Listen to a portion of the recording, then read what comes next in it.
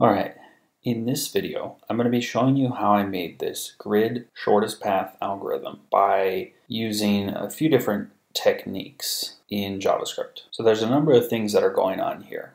First of all, we draw a grid based on a certain size. In our case, its width and length is 30 elements. So there's going to be 30 by 30 in this grid. Second of all, you can see on hover, I am highlighting the cell that the cursor is hovering over. Once I click, that cell then turns to orange and it becomes the selected cell. As I move away from that cell, you can still see the one that I'm hovering over is green, but there's a path of purple that's drawn between the orange and green. And this is the shortest path that can be taken to get from orange to green. And as I move the cursor around, the path changes or automatically updates depending on where the cursor is at any time. When I click again, everything goes away and I'm back to where I started. I also have a zoom attached to the wheel event, and if you zoom in or scroll out, it actually scales the grid up and down. So we can zoom the grid to a smaller size or zoom in to a much larger size. So just by changing a variable here, I can make the grid size much smaller and we can see it automatically update. And everything else remains the same, just the size of the grid changes. So to start off, I draw a grid. It's pretty straightforward. I'm using HTML elements here. I create a div, give it the class of square, and I give it a height and width, and I attach the event listeners. So mouse enter, mouse leave, that's for the hovering, and then on click, I have a square click handler. Up here, when I generate the grid itself, I do attach the wheel event listener, and that's where I handle the scaling right here.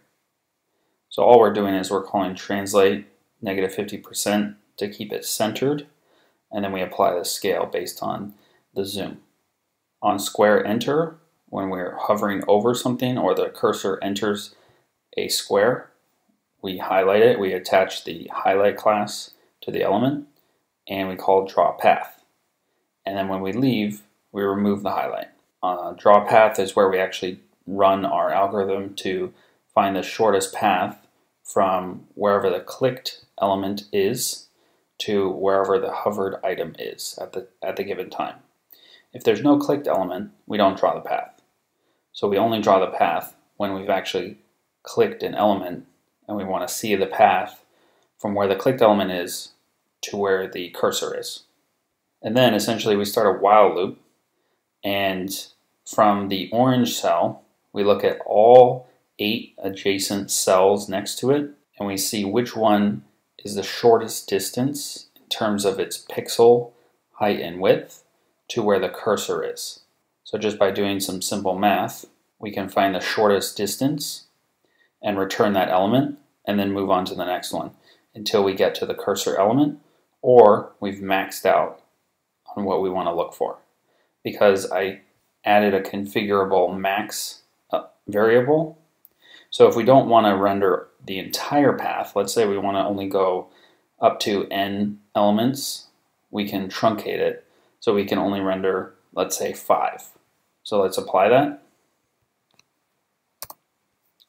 And now let's look at how this works. Once we move the cursor, it draws 5 elements of the path and then stops. It's still drawing no matter where we are, but it's only drawing up to 5. And we can change that number to whatever we want. Now we are taking into consideration the diagonal. If we don't want to take into consideration the diagonal, we can comment out the cells that we're looking for, and we can only look at the top, bottom, left, and right, and then we'll see a sort of L-shaped instead of using the diagonal path. This is still the shortest path, but it's not allowing a diagonal movement. Now this project that I'm working on is actually part of a bigger project that I'm not quite done with yet. But I wanted to show you how this could be done and how we can sort of draw the shortest path. You may be familiar with Dijkstra's algorithm or A-star algorithm This is sort of a combination of the two in a much simpler form. It doesn't take into account things like barriers or obstacles or paths that don't have an end, like a dead end path.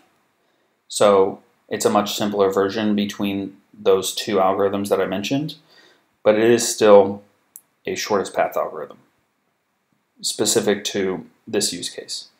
I won't have the code up for this on my GitHub yet because, like I said, I'm not done with the project that I'm working on.